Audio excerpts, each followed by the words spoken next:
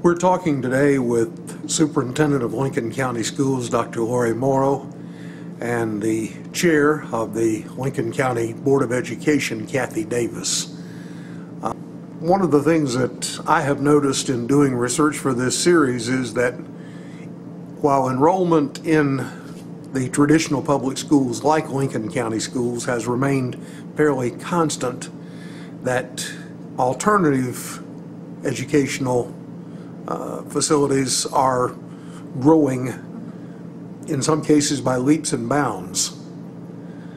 What do you think the reasons are?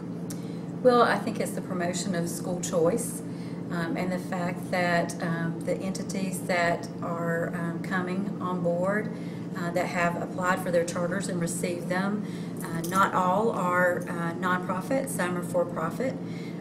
So you just have to kind of take a look at the motivation behind those schools that are coming up. I think we are fortunate here in Lincoln County Schools to have a charter school that we have partnered with on several occasions that at least is well established.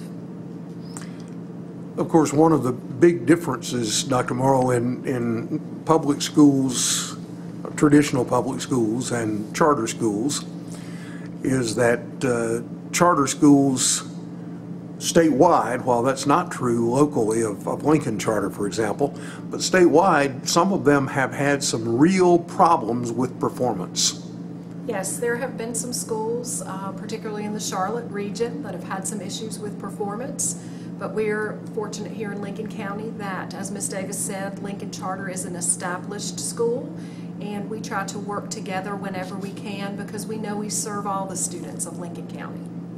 Okay, for someone from a standpoint of a student, what a student might get in school, tell me what the differences are between Lincoln Charter School or other charter schools, we'll use them as an example since they're local, and Lincoln County Schools. There are several differences. For example, the charter schools are not required to follow the K-3 class size legislation, which in public school we are required to have a certain number of students and cannot go beyond that number in grades kindergarten, first, second, and third grade.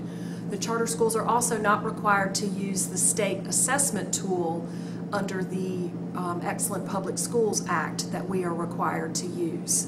They have latitude in teacher certification in charter schools. 50% of their staff can be certified, where in public school we are 100% certified. So there are some notable differences. As far as curriculum goes, your curriculum in most cases is somewhat set by the state DPI. Charter schools have leeway in their curriculum. Yes, we follow the North Carolina Standard Course of Study, which matches the accountability model that we are held to, so our students are taught and tested on the same standards. But our teachers do a great job integrating real-life experiences and exposing our students to ideas and activities and things that are well beyond the scope of the standards and the curriculum itself. Well, the teachers in your schools are all certified, as you mentioned. Do you think that makes a big difference? I think it does. Teachers learn when they go through an education program. They learn about content, they learn about pedagogy, they learn about class management, they learn about building relationships with students, and they also have experiences throughout their program working in classrooms with students. And depending on their university, where they study, it might be at all ages, K through 12. It might be just concentrated in elementary, middle, or high school, depending on whatever degree and area that they're focusing on. But I think all of those things are important experiences, and they help teachers get ready and be prepared for when they enter the classroom and have their own set of students, have their own behavior challenges, need to build relationships with those kids and work with parents. Even though charter schools such as Lincoln Charter may have some black and some Hispanic students, obviously the majority of diversity in schools in our area is in the traditional public schools. You have much more diversity than the charter school does. Do you think that makes a difference in the learning process? I think that's an important factor for students to experience because life is diverse. You're going to go to college or to work or to church or to belong to a club with people from all walks of life, whether they are from different races, whether they come from different parts of the country, and what their income level is. And I think it's important for kids to experience that at a young age and understand and appreciate that everybody's different and what those strengths are and what those differences are and how we all work together. One of the things that is different, and I say this based on the conversation with the administrator of Lincoln Charter School, that their emphasis is on college prep, getting students ready. In fact, they were founded with that idea in mind of getting students ready to go to college. Some of your students are going to college, but others are going to be looking for jobs. And there seems to me to have been a greater emphasis on, in the last couple of years since you've been here, of trying to prepare those students who are not going on to a four-year college at least, to get ready for a job in the workplace. Can you comment? I think that's the beauty of Lincoln County Schools. We offer something for everyone, whether you're going to go to a four-year school, a two-year school, go to work, or go to serve the military. We know kids don't come to us that are exactly the same, so it's our responsibility to offer options. We partner with Gaston College, and our students are able to take Career and College Promise courses, which roll directly into Gaston College or can be credited at a state university. We have a great relationship with the Lincoln Economic Development Association here, and we work hand in glove with our business partners as our kids are doing internships and experiencing apprenticeships. All of those things I think are important because we want our kids to find their passion, to find their love, to find what they want to do.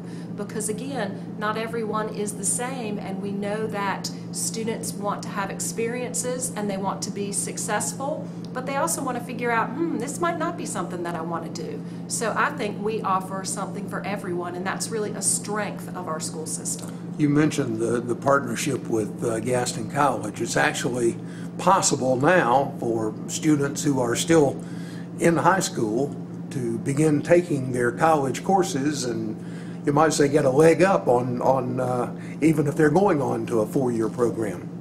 Yes, we have students that take courses in 11th and 12th grade. Gaston College has an articulation agreement with the North Carolina state institutions, and so those courses will transfer to a four-year school. They also will stay at Gaston College, and they can build upon those if they choose to go to Gaston or another two-year school. So I think that that's really an advantage for students, and it's an advantage for parents because it's a cost savings in the end as they're taking those college credits during their high school time. And as far as charter schools go, we of course have, in addition to Lincoln Charter, which has been here since back in 1997, Right. we have a new charter school that is opening in eastern Lincoln County this fall.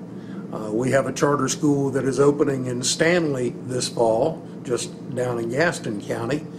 We have a tremendous number of charter schools being added across the state over the next couple of years that have already been authorized by the state. Is that going to create a shortage of funds for the traditional public schools? Well, of course it will, and I have to tell you that just a few years ago when all of the charter schools started to pop up, there were a lot of attitudes, and mine was the same, that I was afraid that the funding, the increased funding and the increased attention and the ease in which the charter schools were being approved was going to help further dismantle the public school system. Now, I'm not accusing any one political side, one or the other, of trying to dismantle it. I think the objectivity is really to give families a choice, and I'm okay with families having a choice, but I don't want one sector to suffer over the other. I think all children deserve an equal opportunity to have the best education possible, and I still believe public schools gives them the best education possible.